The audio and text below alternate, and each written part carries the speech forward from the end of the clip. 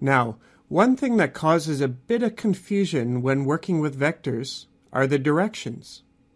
Remember that when you're asked for a vector quantity, say displacement or a velocity for an answer, you are being asked not only for the magnitude, but also for the direction. The final answer will not receive full marks without indicating both magnitude and direction.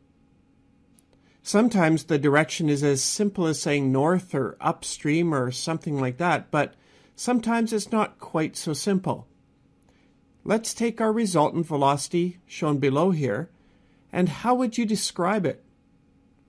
Well, the magnitude is easy, 10 meters per second.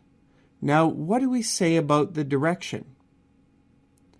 Well, since we have 30 degrees shown here, we could say that the direction is 30 degrees north of east. You see, here's the east, and we have to get our vector direction by moving north or up from the east by 30 degrees. So we call it 30 degrees north of east. Now there's also another way to describe this direction that's exactly the same, full marks for either. That is, since we know that it's 90 degrees in this corner here, then the angle must be 90 minus 30 or 60 degrees right here.